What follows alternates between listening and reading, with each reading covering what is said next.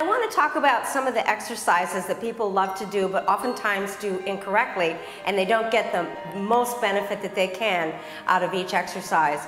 One of the main components of Pilates is control. Learning how to control your body. The mind guides the body. And when you do your roll-up, after you do your hundreds in the mat work, a lot of times people will throw their arms up and use momentum to stretch over towards their legs instead of control. If you can't do your roll-up without using momentum, then try bending your knees a little bit and putting your hands in the back of your legs and walking your hands up your legs to bring your body up. Another exercise that people love to do is the Criss-Cross, and it's a great tummy flattener.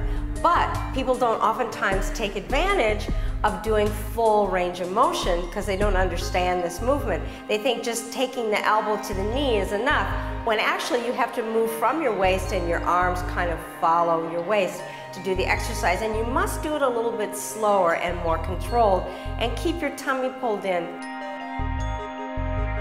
People are so concerned about the thighs, the buttocks, and the inner thighs, and there's a great series of exercises in the mat work called the sidekick series, which are wonderful for the butt and the thighs and the inner thighs.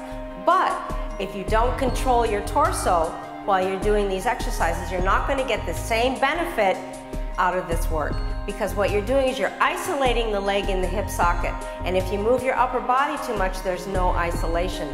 So pull your tummy in really hard to support your body, keep your body very quiet, very still, and just let the leg move, almost like a pendulum, back and forth and up and down, and see what the difference is. You'll see a difference right away.